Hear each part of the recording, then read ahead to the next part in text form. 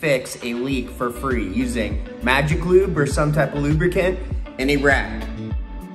When you're moving this back and forth and like moving around the salt cell to take it off, it is common for another thing to leak, another union. So we're gonna go ahead and take that off now, and then we're gonna fix the O-ring for it.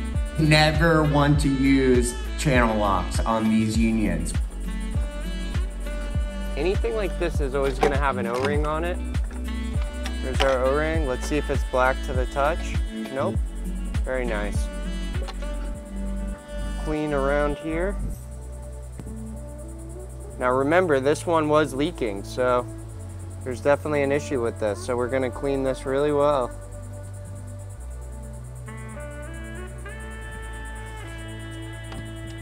Add some fresh lube. So then we're gonna put it on the back side, the front side, the side, and we're gonna put it right in there. You can see it's a little expanded, so you just want to make it fit.